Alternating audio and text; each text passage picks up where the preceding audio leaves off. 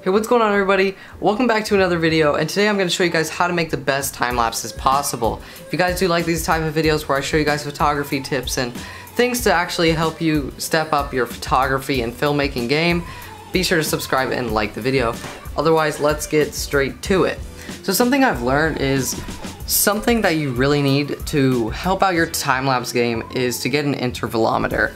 And I've learned that even though I don't have one. And well, I think that just sort of shows you. Anyways, something that you can do is if you guys have a normal DSLR like a camera, you want to get an intervalometer and connect it to your camera. And basically what that is it takes pictures on a timer. It'll just keep on taking pictures without you actually having to get up and take the picture every 3 seconds. Now your camera, if you have a newer one, it probably does have a built-in time-lapse mode, but the problem is that even though it takes pictures, it's not like it's hard to go back into editing and stuff like that and actually transform it back to pictures so you can edit the pictures and stuff like that. So I'm gonna show you guys how to change it. If you guys are using the onboard time-lapse mode, I'm gonna show you guys how to change it back to the pictures, and then we're gonna edit them. So yeah. And here's the time lapse. So okay, so here's the time lapse that we're gonna be editing.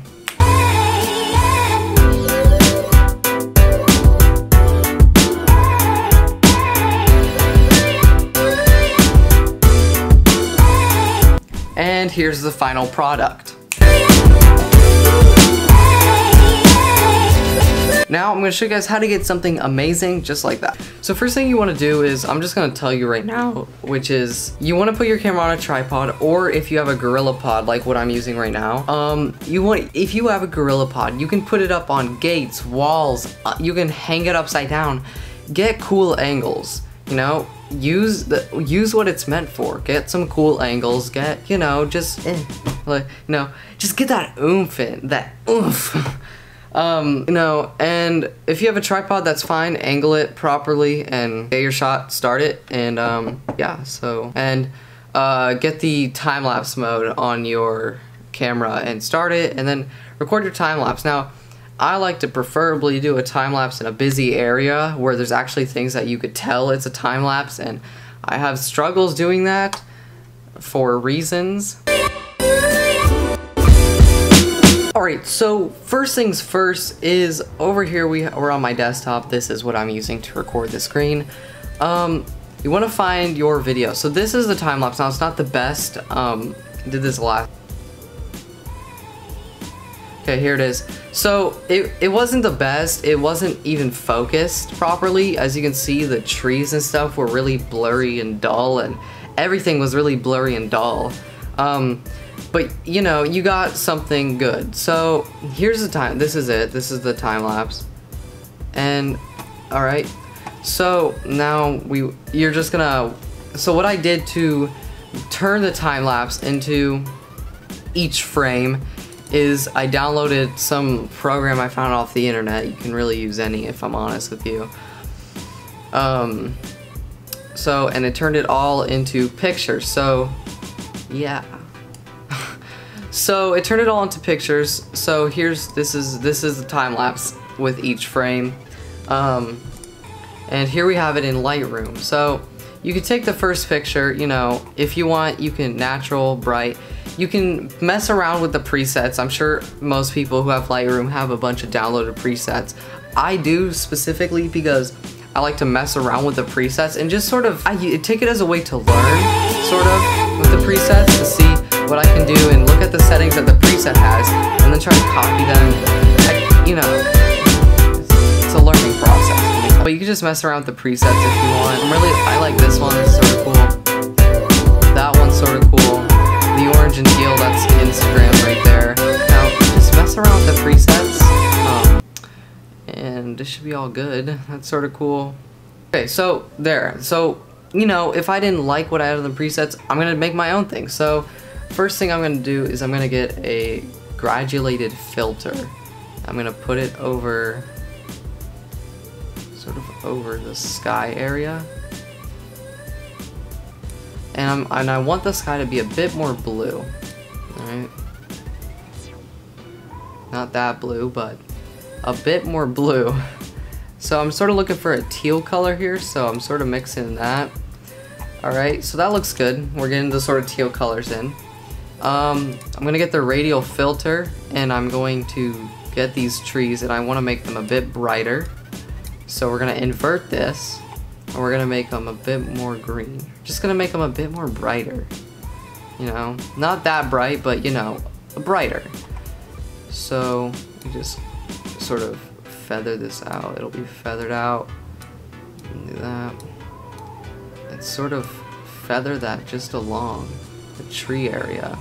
But I'm not gonna do it right there because, as you can see right up here, it's making the what's it called, the sky a little green tint, so we can't have that. So I'm just gonna put it around here, shorten that up a bit. Okay, so I'm trying to brighten up the trees at the moment so that we give the trees a good green, like sort of a good green like pop, you know. So I want to give the trees like a good green pop. I'm not really doing that. Expose it down a bit, like that much. Alright, so it looks like we did the trees pretty well. So what I'm gonna do is, in my neighborhood I have these lights, and I'm not gonna do that. I'm gonna try to zoom in. And I want to make it look like they're lit up because, you know, I like the lights. I like the lights. So what I'm gonna do is I'm gonna invert that, right? And we have a yellow tint thing to it. And there we go. So now look, it looks like it's lit up. And I learned this a couple days ago, and if I'm honest, that it's really cool doing stuff like that. So use that to your advantage, really. I'm gonna turn the clarity, not really, I'm gonna do something like that. Well, no, like that. Turn the saturation up a bit if you want it to be a lot, sort of pop a little bit more. That looks really cool. So I could just select this preset and then just be done with it. So I could do that, but it's all depending on what you want. So I think what I'm gonna do is I'm gonna edit the preset to mine, like how I would do it. And the example that you show is gonna be a one with a preset on it, which is gonna be different, but you know, whatever. Okay. I'm gonna take the tone curves and I'm gonna lift it up just a slight bit because I want it to be a bit brighter. And right here, which I love messing around with the color settings, because you can get some really cool sort of effect things going on here. As if you see, look, I'm trying to make it a little bit more blue. We have the green, and we could totally just mess with the green as much as we want.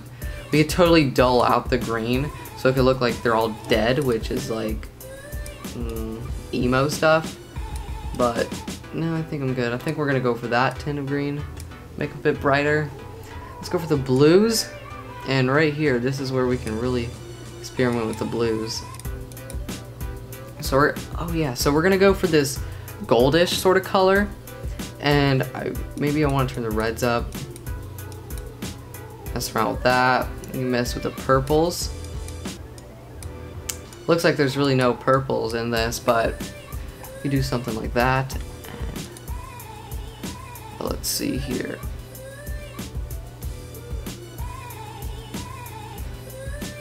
Alright, so it's called.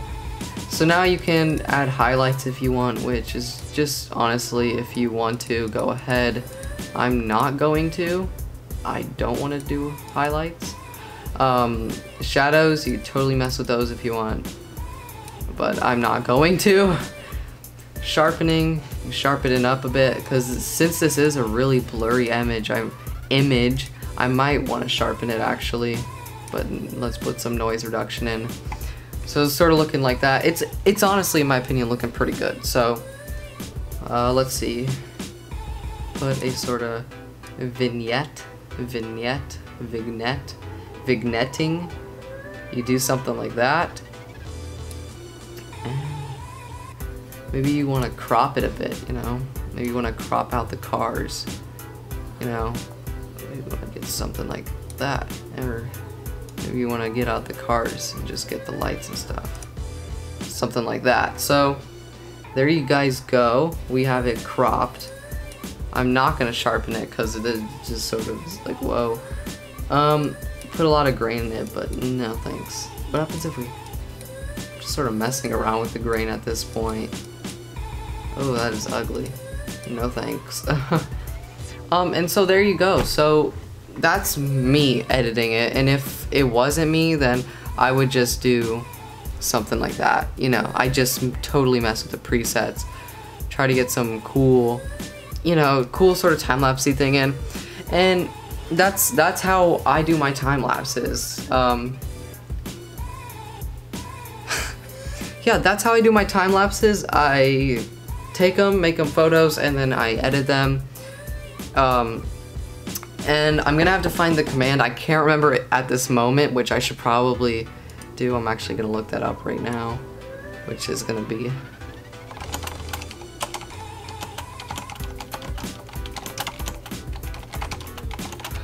so you edit one photo and like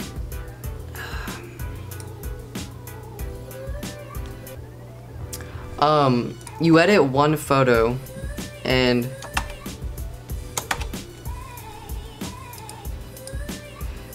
what's it called? You edit one photo and what's it called?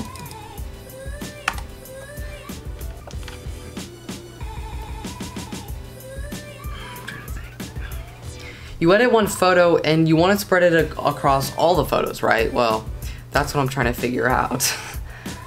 What's it called? Shift click or control click Windows to select. Okay, so shift and the Windows key, or control and Windows key. Control all, control Windows key. Shift control Windows key. What? No, no, no, no.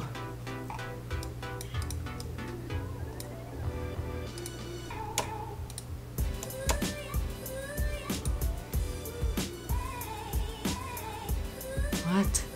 I'm so confused. You guys, I'd say for yourselves, are going to have to figure that out, unless, which is like not really helping anybody. But I was really just here to show you how to make them look great. So here goes, there's another video. Hopefully this one wasn't as garbage as the last one. And yeah, I wish you all farewell on your YouTube career. If it is going to be your career, or if it's just going to be something you mess around with, a hobby. So, yeah, good luck. Obviously, most people are going to have a better camera than me and stuff like that, so obviously, most people are more experienced than me, so obviously they're going to do better than me, but I'm showing you a quick example of how you can actually edit your time lapses. Now, then again, if you are editing with Premiere, you could easily just put a LUT on it, which is basically just like a preset. You just put a LUT on it, and there you go. But I feel like if you're editing it through photos, you're getting just the fine details. So there you guys go. Hope you guys do enjoy. If you guys do want to see more of these videos, you know what to do. You know, hit that like button. If you don't hit the dislike button. Just tell me. If you guys want to see more vlogs, tell me. I'm sort of out of my vlogging game at the moment because sort of just I'm out of ideas, but I have one idea that is I have one idea that I was actually given to today by someone, and I actually like the idea, so maybe I'll go through with it, you know. Hopefully it does well. Maybe I'll just put it out there. So hope you guys do enjoy. Make sure you guys check out the new videos, and bye.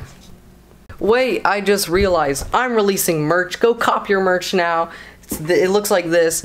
I'm kidding, I don't have merch. I just want to film all day, you know. Maybe I'll go back to vlogging. Maybe I should. Remember the vlog life? What's going on, guys? Welcome back to a new vlog, and that haircut is not cutting me. Oh. What kind of photography tips should I do next? Should I actually do the long exposure stuff? Maybe I should. I was helping my mom get groceries, and I think I left a bag out there that had groceries in it, and I think I forgot. So let me go get that real quick. I'll see you guys in the next video. Bye.